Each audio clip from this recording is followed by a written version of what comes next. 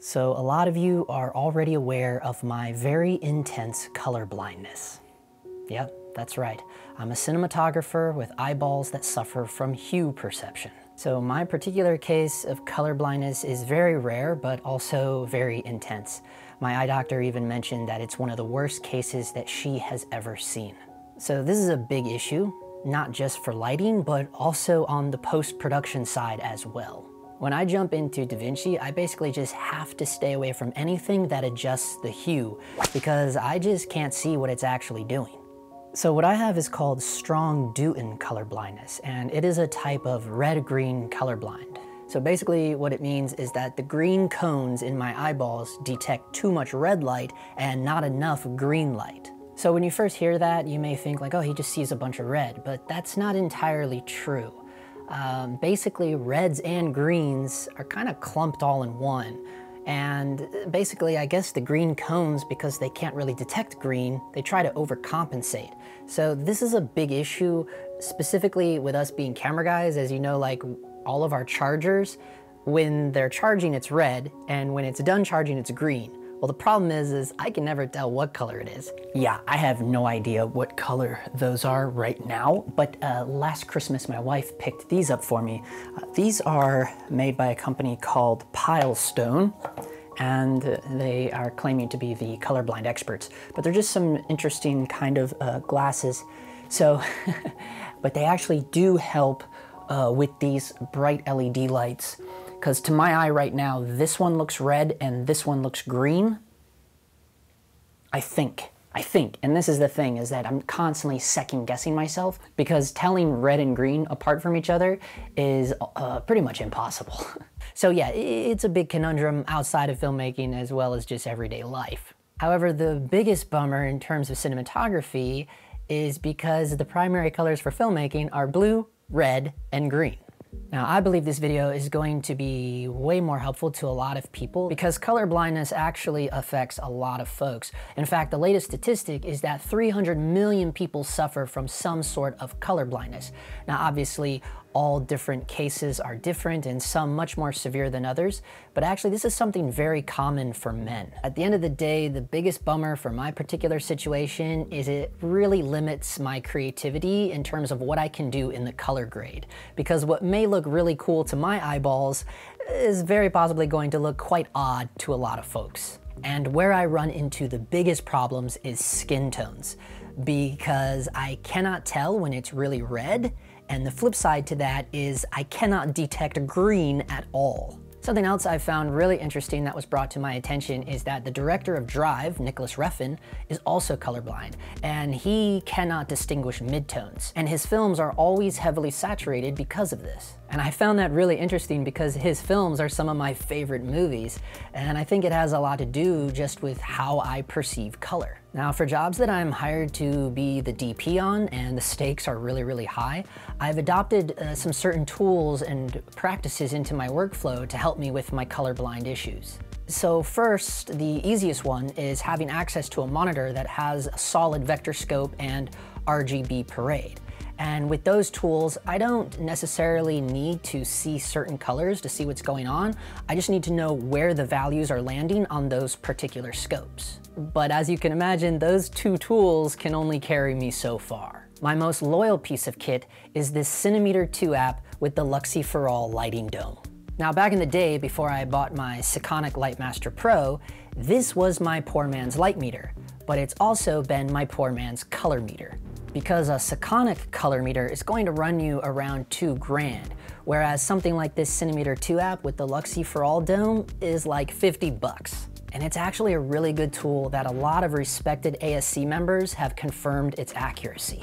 You calibrate to your light meter, your trusted calibrated light meter, and to your color meter, and it then gives you extremely accurate readings if you put this Luxi ball on. The trick is you must calibrate the app.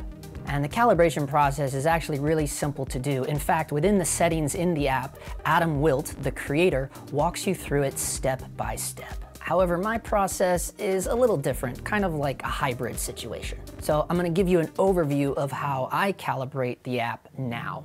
And the way I do it isn't totally different, I just add a little step at the end. First thing you will need is a tungsten light bulb. A real tungsten bulb, not an LED bulb, but a tungsten bulb that you can pick up from somewhere like your local hardware store. Now, the way that Adam walks you through the calibration process, you literally only need the tungsten bulb and the Luxi dome. But better yet, if you don't have the Luxi dome, you could just use a little piece of 216 diffusion gel. But now for the way I do it, you will also need a gray card because I actually calibrate the app to my camera. Because I'm always hired with my own camera, it just made sense for me to calibrate the app to that specific sensor. But either way, no matter how you calibrate it, it's still going to be relatively similar. Because no matter what kind of color meter you're using, they're always going to be somewhat different, but generally they're still within a couple hundred degrees of each other. So once you have your tungsten bulb, that's literally the only light source you want on in the room for the calibration process. Then just pop the Luxi dome on over your phone's camera lens. Now it's up to you if you want to calibrate the phone's front camera or the back camera or even both. Now for me, I just found it easier and simpler to use the front camera, so in this video, it's all about the front camera. But don't worry, there's no difference for each. You still literally calibrate them the same way. One thing you do want to make sure of is that you are calibrating for the Luxi dome. So you'll notice here that when you cycle through the camera modes within the app, there's actually 4 different modes. There's front camera, then front camera with Luxi, then back camera with Luxi. Now, if you plan on using the app as a light meter as well, you're probably gonna wanna calibrate all 4 modes because the Luxi mode is for incident readings and the non-Luxi mode is for spot metering. However, in today's video, we are not going to be calibrating the app to be used as a light meter because I've already done videos on that in the past. There'll be links down below. Today's video is specifically for calibrating the app for color metering.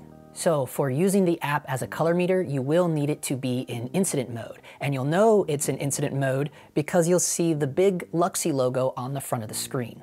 Now, once you are in incident mode and you have the Luxi dome on, you'll notice that on the right side of the screen where the waveform is, you'll see the CCT readings along with the tint value. You'll also notice that it will say uncalibrated. Now, mine no longer says uncalibrated here today because, well, I've already calibrated it. So if you tap and hold on the CCT reading, you'll see the color calibration menu pop up on the bottom of the screen. And now you can set the color temperature to match your tungsten bulb. This is why it's so important that you're using a real tungsten bulb, because a tungsten bulb is going to be way more accurate than any random LED fixture. Also in this calibration menu is where you can adjust the tint gain. However, Adam does recommend just leaving that at 100. However, when it comes to the tint, something I've noticed is that if you look on the left side of the screen here, you'll see the iPhone's readings for white balance and tint as well. And that's actually pretty dang accurate. So here's where I take the calibration process to the next level. So under that same lighting setup with the tungsten bulb, I set up a gray card. And then I take my camera, for this demo, it's the red Komodo, and I fill the Komodo screen with that gray card. And then I go into the Komodo's menu and do an auto white balance under the tungsten lighting. Now, before I program the Cine Meter II app, the most important step when doing this is you must keep the Luxi dome in the exact same spot of the gray card while doing the calibration. If you're holding your phone somewhere else other than where the camera took its reading at, your calibration will be off. So then I take the numbers from the Komodo, both the color temperature and the tint values, and I dial those same exact numbers into the CineMeter's calibration menu. And again, while I'm doing this, I'm holding the phone in the exact same spot as that gray card. And then it's good to go. Now, if you wanted to take your calibration to an even bigger level, you could rent a Sekonic Spectromaster and calibrate the Cine Meter II app next to one of those. In fact, I did pick up a Sekonic color meter off of ShareGrid for the day, not just to have 100% color accuracy, but also just to test and compare the 2 meters for myself. So here's a quick little snippet on those results. Since I only have this bad boy for a day, I thought it would be fun to also just compare it now that I have it calibrated next to the CineMeter app. I thought it'd be really cool to see how well the CineMeter keeps up with the $2,000 Sekonic, just in terms of consistency, especially for someone like me that suffers from a pretty hardcore red-green colorblind. it's pretty quick to see after messing around with this bad boy how advantageous it could be, because not only is it for color, temperature, and tint values, but also I can go in here and I can pull up a CRI tablet and I can take CRI readings of all the lights, as well as I can also go into the menu and look at this white balance correction menu, and this brings up the green magenta grid, and this is a way easier way for me to instantly see tint values, because sometimes just reading the normal tint readings can be a tad confusing sometimes when you're just looking at decimals and things of that nature. I'm first going to take a reading just inside of the book light, just to see, well, you know, just to see how good this Godox SZ150R really is. I have it set on the back here at 5600 Kelvin. And here on the Spectromaster, we can see that the actual reading of it when it's at 5600 is actually 5394. So we'll just call it 5400. So that's pretty dang good. It's only a couple hundred degrees off. That's pretty typical. It does have a little bit of a slight green shift. So if I go here to the white balance corrector, see, I don't even know how to read the decimals. This is just another great reason to have this tool. Here you can see it's leaning more towards the magenta side. Not a lot, but I don't know, quite a bit. As you can see, it's way over here. So the cool thing about the SZ150R is it does have green magenta shift, so I could dial that in on the back of the unit or within the app. Let's take it another level and let's check the CRI values of this bad boy. Because we also have that option with the Spectromaster as well. So yeah, there we're getting a reading of 96.5 for the color rendering index. So that's not too bad, all things considered. Now we'll see what the Cinemeter II app does. So I screenshotted the reading we were getting, and there you'll see that the Cinemeter II, even after I calibrated it, it is still, wow, it's off by quite a bit. Definitely more than a few hundred, right? The Spectromaster was sitting around between 54 and 5500, and this thing is all the way down at 4840. So that is a bit of a bummer looking at that, even after I calibrated it to the actual Sekonic. A couple hundred degrees is okay, but this is nearly 1,000 degrees difference. So you definitely start to see what you're paying that couple grand for. So now there's no lights on. I just opened up the big sliding glass door here, and I'm being completely lit by the outside world. So now let's compare the Spectromaster to the Cinemeter when we're in the outside world here. Here we go. I'm gonna take a reading on this, and there we go. It is 4958 from just natural daylight coming in the window right there. 4840, 4850. Wow. So it does really well with tungsten lighting, being consistent, obviously with the Spectromaster, because that's what we calibrated it to. But it also is fairly close with this natural daylight. For whatever reason, when you know, comparing it with the Godox light, it was off by 1,000 degrees. That is really interesting. Something with the way that it's interpreting the artificial LED light, because this app just works off of the iPhone sensor. So yeah, I mean the sensors in this thing, you're talking about a $2,000 sensor versus, I don't know however much the iPhone 11 is, but also this device was literally designed to read color, right? Whereas this is just a phone with an app, right? So man, I'm really digging this thing. Hopefully one day I can have my own, but yeah, it was cool just to rent it for the day. Now, when do I use this color meter? Well, for me, it's most important when setting the key light. For instance, if I'm using a newer fixture, like my favorite one right now, the Nanlite Mixpanel 150, it's really simple to dial in both the color temperature and the green magenta shift while reading off of the app. Quick side note, I've done a full review of that Nanlite Mixpanel 150. It's definitely my workhorse panel. It's comparable to a SkyPanel S60. So if you haven't seen that review, I highly encourage you to check that light out. I'll leave a link down below. But now if you're using an older fixture, say something like the Aperture 120D Mark I, or a light that does not have tint control nor is bicolor, then I can still use the Cinemeter to tell me what gels I need to put on the light, because there's another cool option within the app. So if I tap on the CCT reading, a menu pops up on the bottom of the screen that allows me to set my target color temperature, and the app even tells me what gels I would need to achieve that target color temp, but also what gels I would need to correct for the green magenta shift. Now, the final piece of gear that is really crucial for me, especially in terms of skin tones, is this x-rite color checker passport for video. And this one is really wonderful because the color chip chart is already integrated within the DaVinci Resolve software, and you still have an option for gray card as well. And what I really enjoy about this one is not only is it super thin and light, but it's also super durable. The tricky part is you have to remember to actually use it. Because the cool thing is you really only need a little 5-second clip of the chip chart underneath every lighting setup.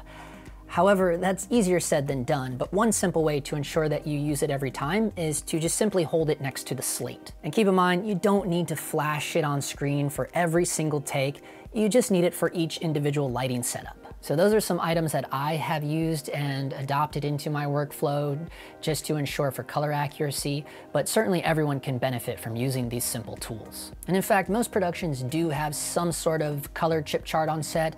I know that Shane Horobet uses his all the time. Also, most high-level DPs do own and use color meters on set, and actually, as of late, I've noticed that DPs and gaffers use their color meters way more than their light meters. So now I'm sure the question is, okay, Justin, why do most of your videos still look nuts?